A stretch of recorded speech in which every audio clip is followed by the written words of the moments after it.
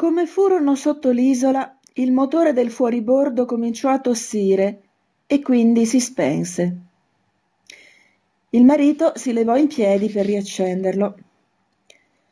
La moglie guardava la confusa massa delle fabbriche ammonticchiate in vetta alla parte più alta dell'isola e alla fine domandò: «Che cos'è quel castello?» Il marito, indaffarato intorno al motore, rispose senza levare gli occhi: «Non è un castello, è una prigione». Lei notò allora che in cima ai vertiginosi contrafforti si levava contro il cielo una parete grigia con 3 file di finestre che parevano murate. «Le finestre sono sbarrate, perché?» «Sono finestre a bocca di lupo». «E cioè?» «Cioè», rispose il marito con una sfumatura di impazienza, «chi è dentro le celle non vede che un po' di cielo molto in su». «E perché?»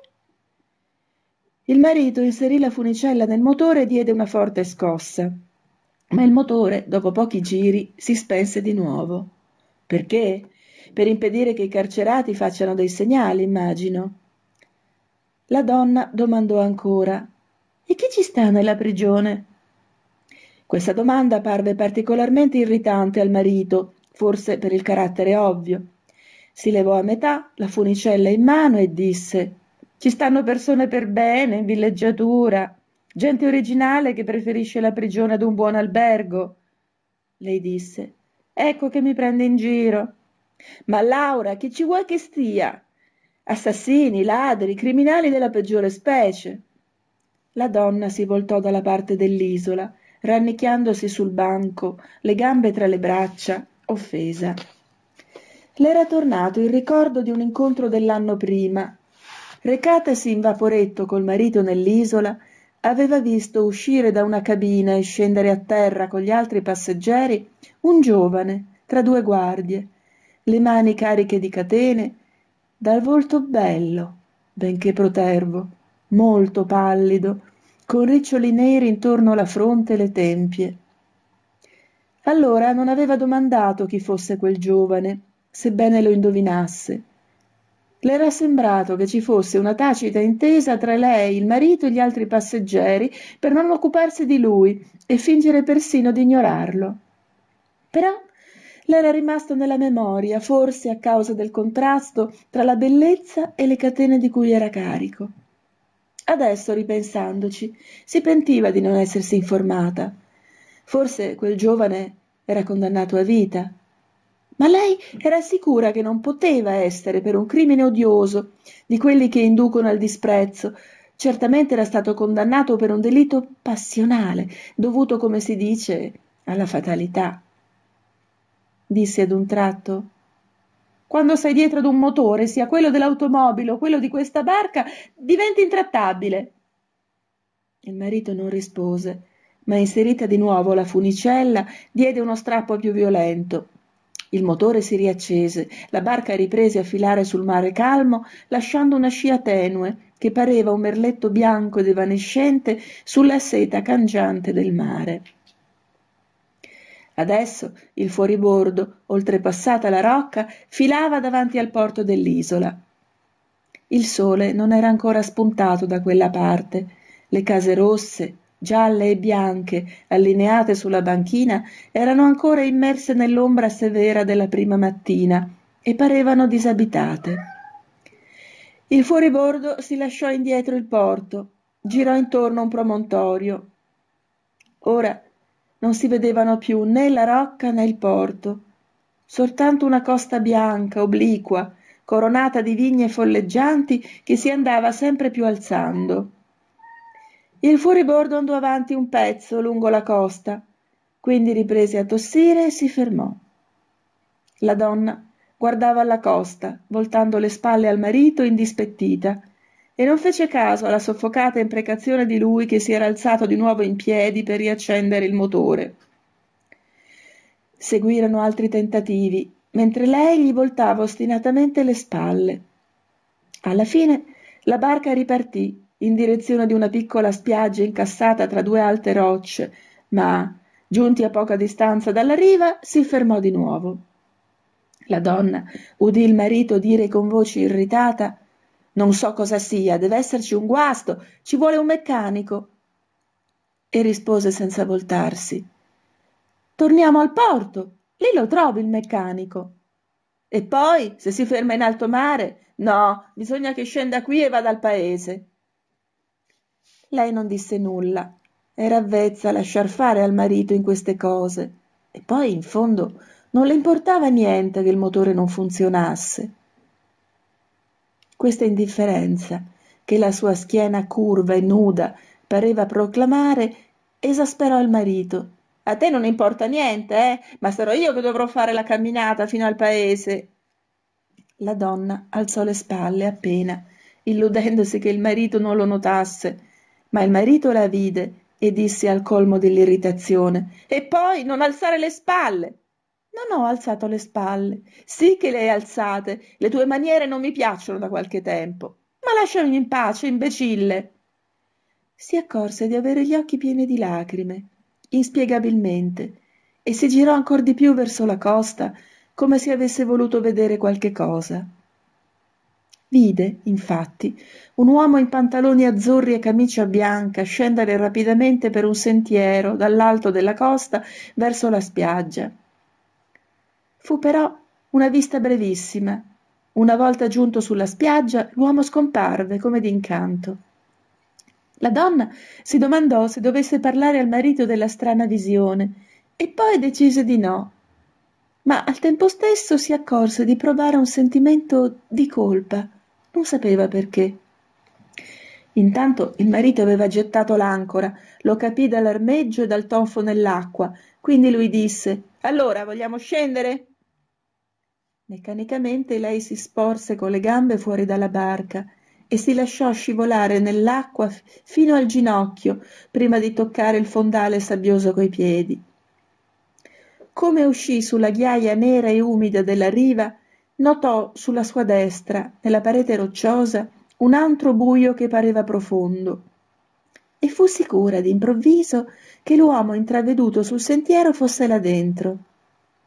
Ma non disse niente e provò di nuovo un leggero rimorso. Adesso il marito l'aveva raggiunta e le prendeva il braccio mormorando: «Scusami». «Scusami tu», rispose lei con un vivo senso di ipocrisia, voltandosi e scoccandogli un bacio sulla guancia. Intanto pensava: «Se ne andasse, mi lasciasse sola». Il marito, del tutto rasserenato, disse: «Ti dispiace aspettarmi? Vado e torno, ci vorrà un'oretta». La donna rispose: «Figurati, è così bello qui».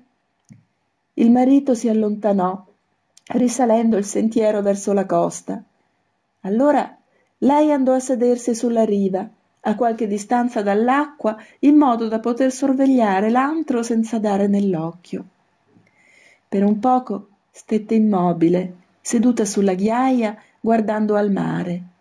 Quindi, quasi impercettibilmente, girò il capo dalla parte dell'antro e si meravigliò che il marito non se ne fosse accorto. Come aveva indovinato, l'uomo era là, seduto in terra, nell'antro, le gambe piegate nei pantaloni azzurri, le mani riunite intorno alle ginocchia. Il busto e la testa non si vedevano, un po' per l'ombra fitta, un po' per una roccia che sporgeva all'orifizio. La donna guardò le mani, incrociate sulle ginocchia, e fu ad un tratto sicura che doveva essere il giovane che aveva veduto incatenato un anno prima. Quelle erano le sue mani, le riconosceva, le mani che allora le erano apparse cariche di catene. Si domandò se dovesse parlargli e decise di no, con una sicurezza che la sorprese.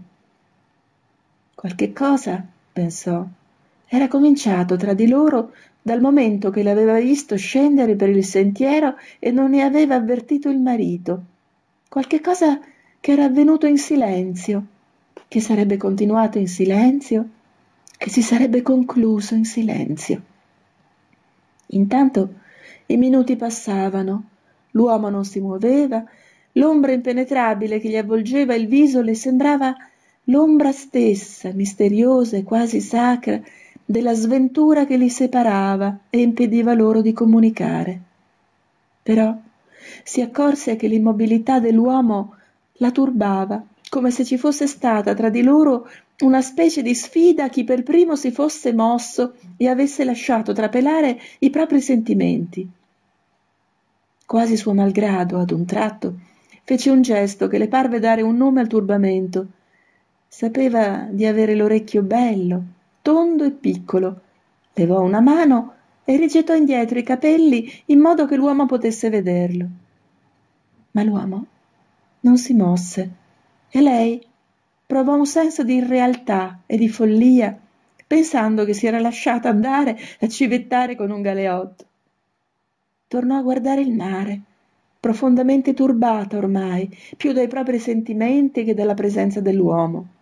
Adesso era freddamente decisa ad attirarlo fuori dalla grotta, a tutti i costi, anche se lui ne fosse uscito per aggredirla o ucciderla. Ricordò che nella sua borsa c'erano alcuni oggetti di valore. Lentamente li trasse fuori. Il portasigarette d'oro con un rubino al fermaglio, l'accendino, d'oro anch'esso, con cui accese la sigaretta.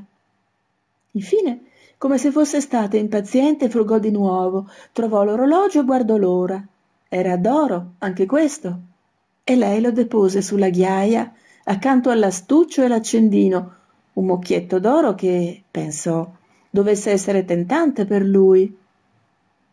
Ma ricordò di aver immaginato che l'uomo fosse stato condannato per un delitto passionale e si morse le labbra.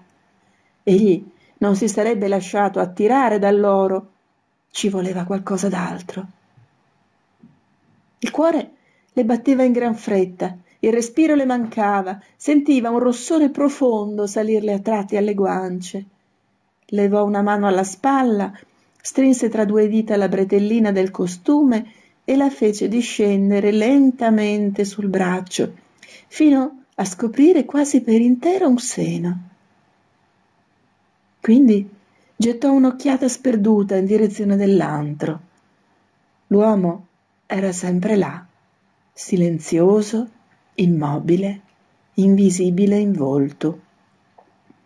Allora lei abbassò gli occhi all'inutile mucchietto d'oro sulla ghiaia e da questo li rivolse al mare.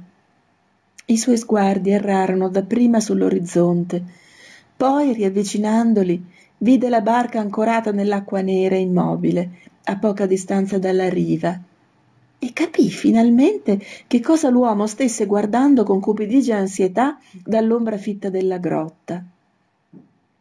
Pigramente, lentamente, si levò in piedi e si stirò un poco, congiungendo le due mani dietro la nuca e rovesciando indietro il capo.